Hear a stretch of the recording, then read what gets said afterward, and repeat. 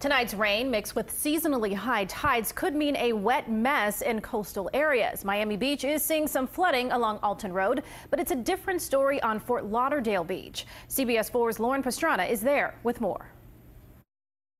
For now, the roads are still dry, and with Erica out of the picture, they might stay that way. But with rain in the forecast and higher tides expected, this stretch of Fort Lauderdale Beach may see some flooding after all.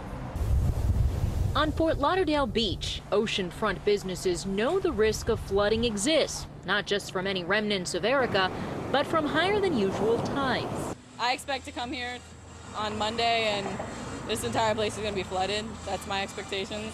It wouldn't be the first time this stretch of A1A at Sunrise Boulevard has been underwater. 3 years ago, the high tides and rain caused water to creep right into shops and restaurants. City officials warned residents of the potential for a similar situation in the coming days and urged caution. It becomes impossible to tell the difference between a canal and a roadway when the water is flooded across the road.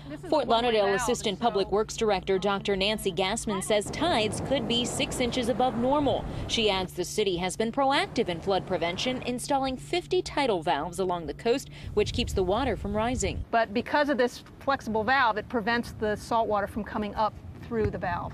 Meanwhile, on Miami Beach, a line of storms caused some minor flooding Saturday night. The city has been working on a long-term drainage project and just this week scrambled to get extra pumps online in case Erica came this way. Back in Fort Lauderdale, businesses have plans in place in case the water gets too close for comfort. Raise our merchandise a little higher, and we try to take a precaution. Sometimes if I have a help, I would just fill up the sandbags and keep it by the door, stack them up. Now, if it does flood, be sure to avoid walking or driving through those flooded areas, and boaters especially should take note of those higher tides because they could cause lower clearances under fixed bridges. In Fort Lauderdale, Lauren Pastrana, CBS 4 News Tonight. Good advice, Lauren. Thank you.